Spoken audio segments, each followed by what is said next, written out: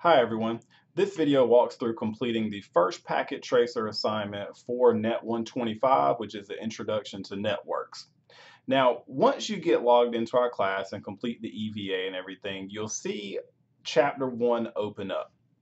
Now, under each assignment link, you'll notice there will be certain lab assignments to submit back to Moodle.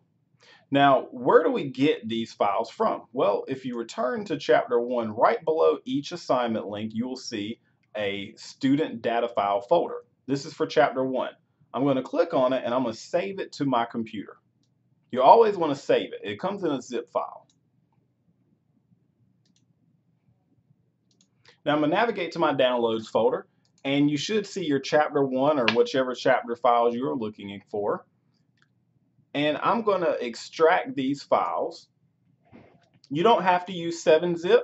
You could just simply use Windows compression utility to unzip it. Now I have my other folder, so I'm going to delete this one with the Z on it for the zip file, or you may have a zipper symbol. So when I double click on this, I will see I have a PDF file, which if I open it up are the exact same instructions that will be included in the lab. But these are for you if you do not like really reading off a computer. You can print these out. Oftentimes I will reference these instructions while I'm working through the lab. There will be a video for every regular lab assignment. The only lab assignments I do not provide a video for are the challenges, the skills integration challenges, and those are designed for you to really test your skills, like a cumulative activity at the end of every chapter.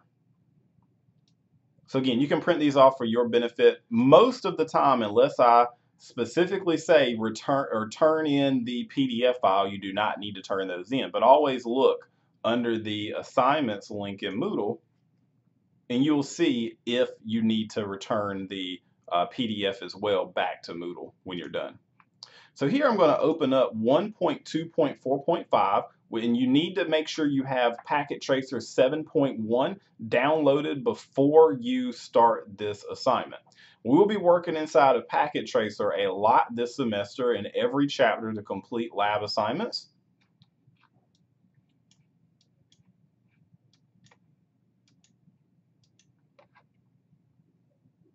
All right.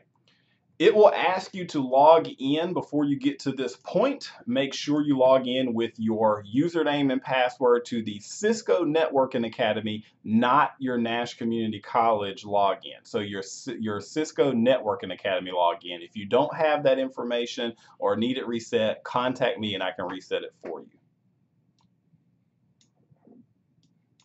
Now I'm going to have this on my screen so we can see both.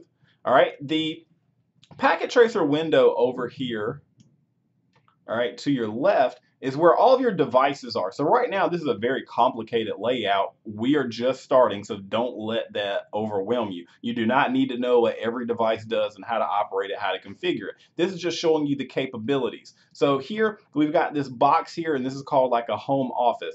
Packet Tracer shows you the logical layout, not the physical layout, if that makes sense. So like for instance, the home in this home office here, the laptop, the home desktop, the inkjet, the wireless router here, the tablet, and the modem, these are all real devices you may have in your home, and they are operational, connected to each other.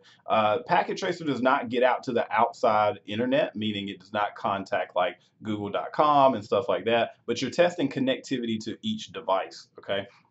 So here, again, we have this home office. We have like a central office here. A physical layout would kind of show the relation of how far apart this home office, the central office, and then over here, the branch office actually were. But for the purpose of this lab, we don't really get that. So that is kind of the only shortcoming of Packet Tracer, is you gotta have to use your imagination just a little bit in those terms. For instance, here too, the branch office. This could be an office building, but all of these devices do not have to be in the same room, and most likely they're not. They don't even have to be on the same floor, right? So usually there are some type of wiring closet involved or something else. But again, it does show you kind of the connectivity possibilities of configuring different devices. So it's great for that aspect of things. So we will be configuring switches, routers, end devices like smartphones, PCs. There's a ton of devices in Packet Tracer, all down here at the bottom, whether it be end devices that you can actually add to your topology. Now this one's already set up, so we won't be adding things, but they've got laptops, they've got IP, voice over IP phones, smart TVs, wireless laptops, all the things you can think about today. They've got actual routers and switches to add. You've got cabling. You can see each one of these are cabled, some are wireless. So there's all different types of devices that you can add down here, even down to like solar panels and wind detectors and wind turbines, all the stuff that actually can interact with each other. So it is a very neat program that is unique to the Cisco Networking Academy curriculum.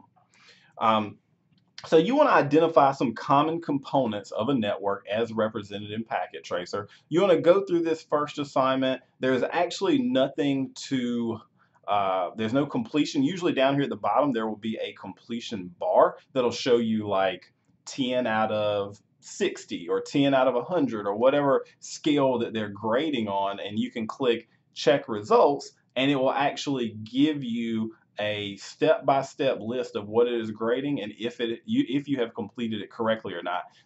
Some activities are limited to what you can see, like for instance, your skills integration challenges. A lot of the time they won't tell you exactly what is wrong. It'll just tell you like, hey, you've gotten a third of this lab completed, but something's not working, because again, the challenges are after you've completed many labs like this one. So you want to go through here, explore many of your devices, explore the functionalities of Packet Tracer, but there is nothing to submit back to me except for just open this file, work through it, save it, and submit it back to Moodle. But there's no completion here because it's technically already completed. But I do want you to go through this because, again, it is important for you